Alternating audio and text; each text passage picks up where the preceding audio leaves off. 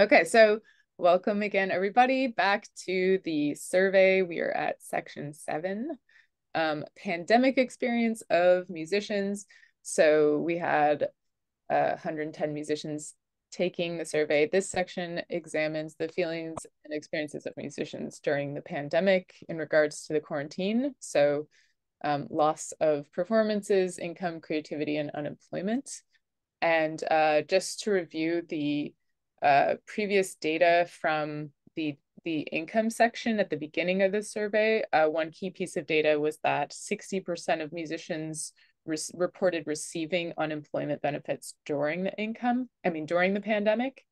And 35% of musicians reported not even applying to get unemployment benefits during the pandemic. So that sort of implies a possibly disenfranchised community that is so, tired of not, or knew that they weren't able to, how do you say,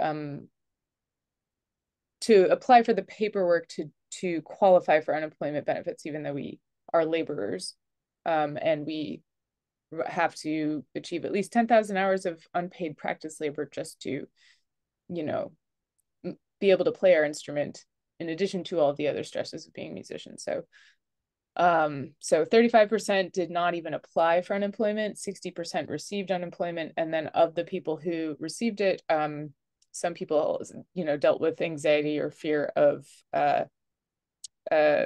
deportation, for example, if they were not a citizen, and issues of 1099, being able to qualify and report their taxes, right? So that's a whole other, another issue of unpaid labor that we have to do is just taxes, right? Which is very hard in this country. And when I worked and lived in Kuwait, I learned the stark contrast of a country that does not tax its citizens and a completely different setup where nobody has to spend, many hours and hours of dealing with the IRS and the income tax system of America. So that's just something that's unique here that we don't even realize that, maybe it could be a different way. But that's something that occurred to me when I was overseas, and I just started to look at everything in a different kind of lens. So, for better or worse, but okay. All right. So here we go. So this first question, and again, this was conducted between June 2021 until September 2021. And so people took their survey, and this is the overall breakdown. So question 33, in the past 15 months, how often have you felt like discontinuing work as a professional musician? E.g. finding another profession or income avenue. And so, I wanted to ask this question because I was noticing a lot of musicians right after 2020 and into 2021, I was noticing a lot of musicians and friends, transitioning into other careers and wanting stability. And maybe that's, my age group also. But so I wanted to survey. And so here's a breakdown. And so we have 30% said never. Or almost 30. We've got 28% here said never. 23% said rarely, 22% or 21% sometimes, 17% often, and 11% always. So, I don't have any previous data to compare it to, but this is just sort of a benchmark. And, I'm curious how people felt at that time, if they wanted to, change, or if they already had a different avenue of income, or if they noticed other people sort of departing full-time music more often than before the pandemic. Okay, so 34, how many times musicians played or performed in person from March 2020 until 2021, not including live streams? And so we had almost 30% here saying they didn't perform at all.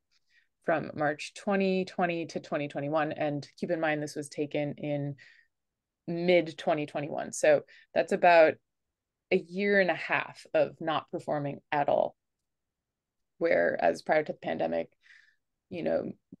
musicians had their sort of prior frequency of playing. And here we have the majority, median 44% said that they performed between 1 to 5 times. So people were, maybe a handful of times here. 9% said 6 to 10 times. 10% said 11 to 20 times. And then we did have a 7%, 8 participants reported saying they performed more than 20 times during this time period. So yeah, we still have some activity, and it's good to just kind of see what the breakdown of how that activity was as like a snapshot. And I'm curious how many times you all played during that time period. I think myself, I played the first gig August 2021 on an outdoor stoop in Prospect Heights, led by some friends of mine who just started a community jam session outside. And, I showed up with my pandemic keyboard that was battery operated and started playing with Amanda Ruzza on bass and Viva De Concini on guitar. And Jessica Lurie showed up, and just like, I remember her bringing her horn out and she was playing this crazy, crazy, amazing stuff. And I was like, so like, I had forgotten how to gig, I had like left my batteries at home. Like I only get the batteries, and I was like, oh God, the jam is happening. And I remember like hearing Jessica Lurie and getting so excited, and then like, oh no. And then I had to run home and get the batteries and then like put them in the keyboard, and it was just like all these muscles like completely, that used to be so like flexed and strong were just like totally out the window. And I was like in shock, like deer in headlights, like, I can't believe this is something that I like forgot how to do and used to like, be really sort of greased and oiled to do. And like suddenly I was completely, it's like felt like a fish out of water. But and I remember my like excitement spiking like the minute like Jessica started playing. And yeah, I don't know. So yeah, I think it was like a solid like year and a half that I didn't play. And that was the first time I was playing again with people. So yeah, so here is question 35, longest gap in months of not playing music with others since March 2020. So I guess I myself am in the like 10 months or more camp over here, which is most people. And then you can kind of see here the breakdown was like some people did not stop playing at all. And so we have 10% over here continued playing. And this may be based on qualitative data and interviews, maybe because they weren't in New York, for example, or they were in warmer states, like, for example, Texas or the South, where you're outdoors more often and you're still able to play outside safely, social distancing, or maybe you're, in parts of, the country where like masking was not really a concern or people weren't thinking about it at all. So that's kind of how I kind of understand this data from the other interviews and the qualitative data.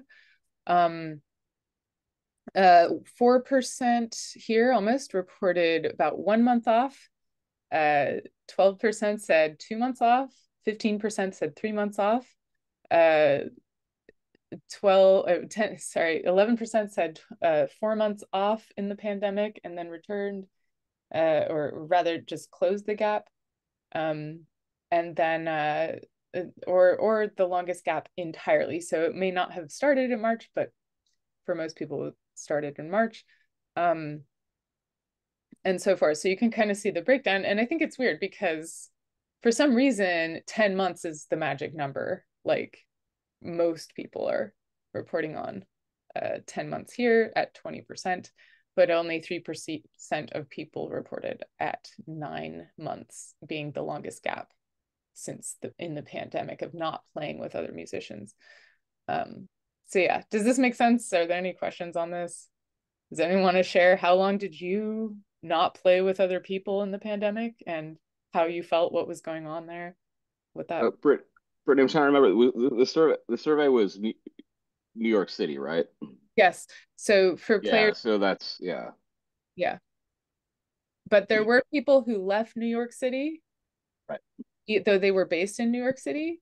So that, like, I know, so that included New York City musicians who may have left and come back, or left and stayed, or the survey was just the target was people based in New York City or have had a significant portion of their career in music in New York City.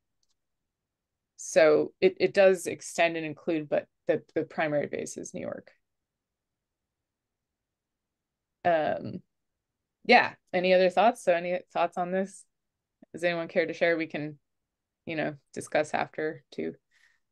Well, I think I would have been in that in the 22 in the ten month thing for live music. But I remember thinking in the first 3 months of lockdown that I was actually playing more music online than I had been before lockdown. I mean, there were days when I was playing 3 different sessions all on Zoom. So, but in terms of live stuff, yeah, it took a long time. Wow. Wow. So you were playing sessions on Zoom, Miguel. I was playing way more music in general um, during lockdown, during the first 3 or 4 months of lockdown than I had like the year before lockdown, because Wow. it was so new, and so a lot of people were doing it and reaching out to other people to just to connect. Um, so yeah, that was really. But then it sort of died out, and I would not play music on Zoom right now if even if I was paid a lot of money. Yeah, latency is pretty rough. A friend of mine called Zoom sessions smear core Smear core. because the rhythm was all smeared around and it was Ah, nice one. Um, okay, cool. Thank you, Miguel. Let's see. Anybody else want to share about longest gap of not playing music or playing music in the pandemic? It's interesting because I noticed some people started using low latency software, and then some people, like one person even like coded a whole app to make like low latency jam sessions better, and a couple companies popped up with that, and it's interesting too. And I myself have like gotten into doing low latency software sessions with people, all over, and I think it's fun to be able to play from home. And but it's also nice, like I had a back injury, so it allowed me to like play from home and not have to schlep gear. So that was nice. um all right, maybe I'll keep going here. Okay, so this one actually, oh, this is a great question here. So this one was a multiple checkbox. Uh, so there were all these categories, and people could check the top three hardships maximum. So maximum of three choices. And so the question is, which were the biggest hardships for you as a professional creative musician during the pandemic? And out of 110 responses, people picked the top three. So the top one at 40% was mental sanity, depression, and anxiety. Um, the let's see, second biggest one here is absence or loss of positive emotions playing music, at 31% here.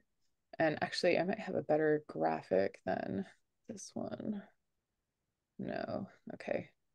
All right, so I'll continue. So we have 30% said missing hearing and playing uh, other musicians. 34% here said feeling detached from meaning, so sort of literally meaninglessness. So those are the top four here. And then other reasons here, large reasons were isolation and quarantine. Um, absence or loss of experiencing social relationships. And here we have missing hanging out with your musician friends, and loss of sense of accomplishment here at 24%, almost 25% here. About 7% here said access to childcare was a top hardship. 13% said financial hardship was the top hardship. And then over here, we have these various categories that, others checked off here, such as lack of creativity, anxiety about not accomplishing anything, loss of confidence, alcohol addiction, family problems, and erased sense of self and identity. I think the question of identity is a large one for musicians in the pandemic from all of the data in general. And then we have a couple other boxes where people entered like their own personal reasons of what were the biggest hardships, and this is the qualitative data here. So one person entered something, a couple things in here, but I'd have to go into the data set to actually get the full quote. But I'd go, I'm gonna go on here. So 36A, top hardships of the pandemic. So mental sanity. Here we go with the qualitative data. So yeah, 40% chose this as a top hardship. But then again, 60% did not check mental sanity as a top hardship. So actually, it kind of does say that it wasn't the biggest thing for the majority didn't check that box, but 40% did check that box, and that was the most frequently checked box as the top hardship of the pandemic. So and let's see, here we go. Qualitative data. Yeah, so kind of touched on a few of the options, but just to make it super clear, I had a really hard time staying focused in my practice due to the lack of improvising with other people. So because we couldn't play with other people, people couldn't focus on playing alone, which I think is interesting, and I almost kind of think about this like an energetic effect. If we're all isolated, then we're not connected, and that has that impact on us individually. And just like I think when we're all together in a yoga class, if one person wobbles, then the rest of the people start wobbling, and it's kind of like an energetic effect. I don't know if you've ever been in a yoga class, but that's like it's a total thing that happens, because it just like the uncertainty sort of passes around, and even if you feel really solid in your pose, like there's just something about like other people wobbling that makes you feel less steady. So yeah, and actually there's in the music psychology master's course, one of the first studies we did was on dancing and somatic movement, and a study that music and dancing promote social bonding. And this is kind of I don't know, I think about this a lot. So okay, I'll keep going here. So 37, how do you feel about returning to live performances in the public after times? I mean, in the after times. So this was asking musicians how they felt about going back to gigging after, quote unquote, after the pandemic, even though like COVID is still happening and will probably always be here. So yeah, I designed this question. And this kind of reminds me of there was a meme going around, I think in like 2021, when the vaccine came out, that it was like a cat like content in a little like corner behind a window and a bookshelf, and then it with the caption reading people working from home, and then wearing sweatpants, and then there was a picture of like the cat being dragged out, like clawing and trying to not like be taken away from this corner, and then the caption read like people at home like wearing sweatpants, like now that the vaccine has been rolled out and nobody wants to go back to work in person.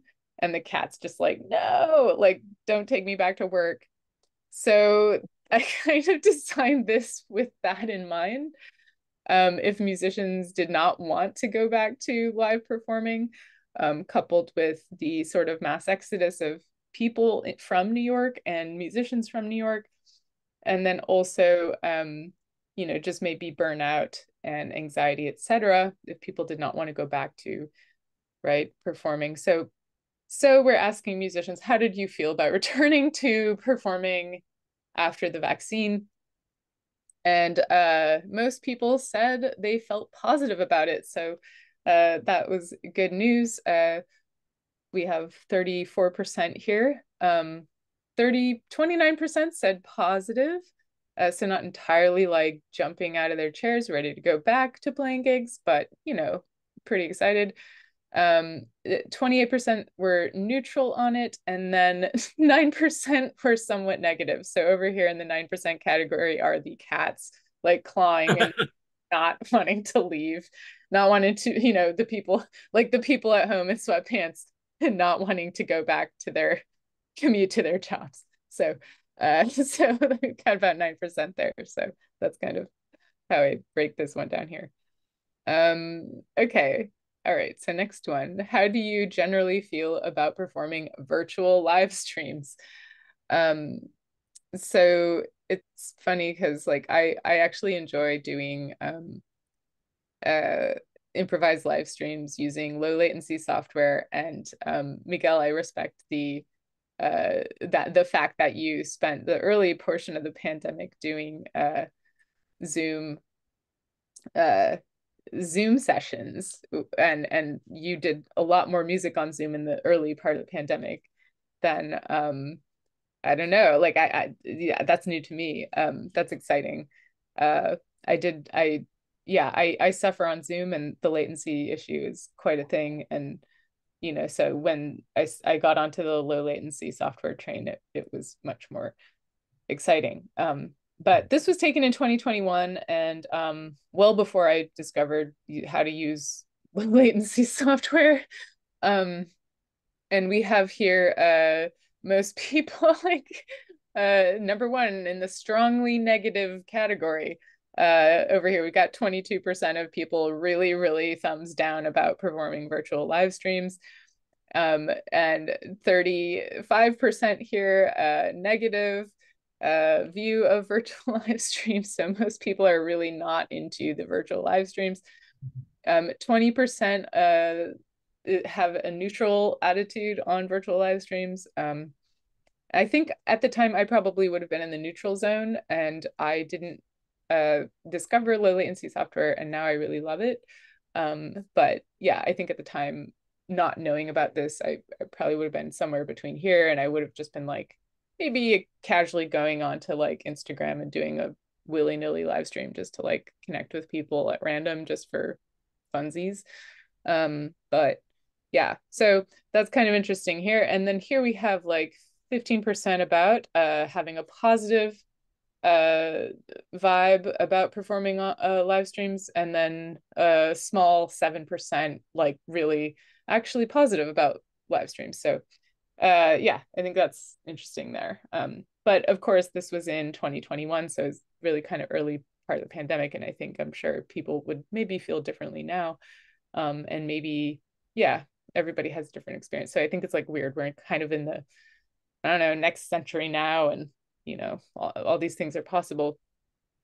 And it seems like everybody wants to be a YouTuber or something, that's like the maximum freedom of, I don't know, remote work, but that's like a particular weird grind where you're doing a personal brand or something. So anyway, I'm on a tangent, but I'll keep going here.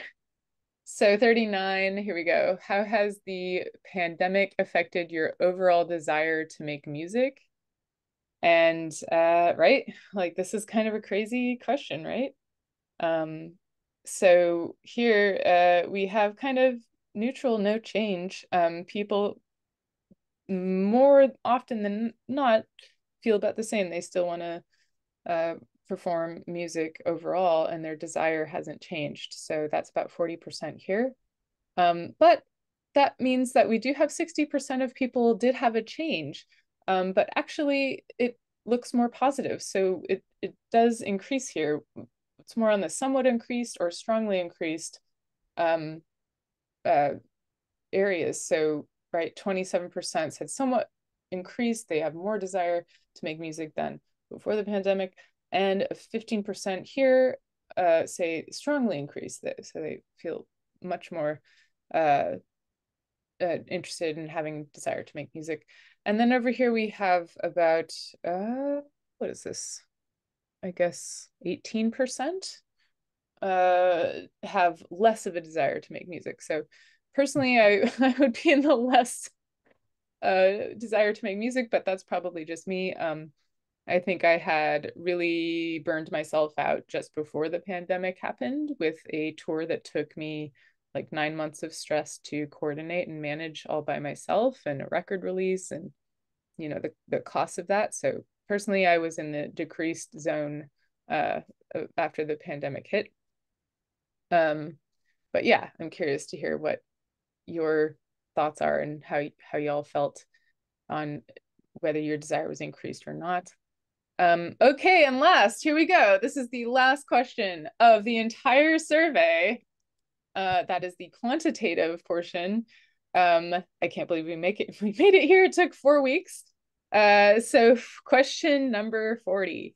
How did the pandemic and or unemployment benefits allow you to make progress on your original music compared to the before times? Okay, so my intention with this question was to understand and elaborate on the qualitative data and interviews of musicians and observing what people were experiencing around me in New York, and seeing musicians unable to work, but 60% qualified for unemployment benefits. So they did have some more support in sense of being able to have stability, and many for possibly the first time of having a stable paycheck ever, because by receiving unemployment benefits, it seemed the average amount of unemployment benefits that people received was somewhere between $90 to $180 a week. And having that seemed to, if you qualified and if you applied, in the 60% of people that applied and received unemployment benefits, a lot of people reported feeling more stable, more secure. Some people were able to save money, and some people were able to use that money to release more music. And some people reported that the pandemic was the time that they had the most money than ever before, because they had this stable support from unemployment benefits. But, and some people were able to refocus their creative work in some sense, and others were able to maybe be a little bit less stressed and then therefore focus more on their creativity. So in that sense, there was a positive impact from unemployment benefits, and I think that's reflected here in the data. So we have like a small number of people here are saying that it totally prevented them from making progress on their original music, right? 4% said that not speak. 4% said that the pandemic completely prevented them from making progress on their original music. But as the Likert scale goes on to completely prevented, often prevented, slightly prevented, up here we can see there's like much larger numbers in the turnout that it enabled their original music and enabled creativity, and over here enabled musicians completely to get more self-funded original creative work done. So that's 21% over here.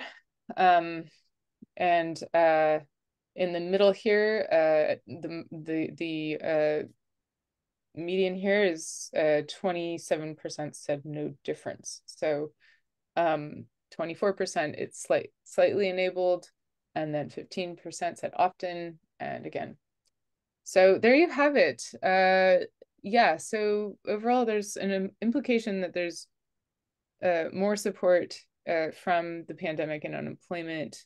And I wonder if that, might be because people had a bit more support and stability. And obviously, I think this implies that if musicians had, we're actually paid just to be musicians, they could actually get more work done. And we would have, I think, better, healthier musicians. And obviously, that brings me to the conclusion of the quantitative data that implications for tech, government, corporate, and nonprofit sectors and legislation are that if we, my position from synthesizing this data, and I'm sure you all would feel, similar, is that if musicians were paid and uh, recognized by the government as legitimate laborers, and even culturally, in cultural attitudes, recognized socially as laborers, and deserving of ticket sales, direct to the artist, and against the landscape where everything taxes the artist, right? So the artist has to pay to make the work and sell the work and promote the work, via all these platforms. And it's the contest of popularity to get to the, largest amount of people to, market and sell. And we live in this, hype pop culture because it's ticket sales, right? Is the majority 54% share of the market. So again, a couple ideas I have about, I have more ideas about like posing problems to legislation. And then I have had experience for the past couple years with working with the Music Workers Alliance and Mark Ribot and Jerome Harris and John Medeski's on the steering committee, and a lot of other people, to try to get legislative change. And we had some successes here and there, but it's also really hard to do advocacy work, especially changing things for like the union. And anyway, I have more thoughts on advocacy and reform. So but anyway, let me open it up, and thank you for coming to my TED Talk once again. And here, let me open it up, and I will stop the recording, and then we can discuss here.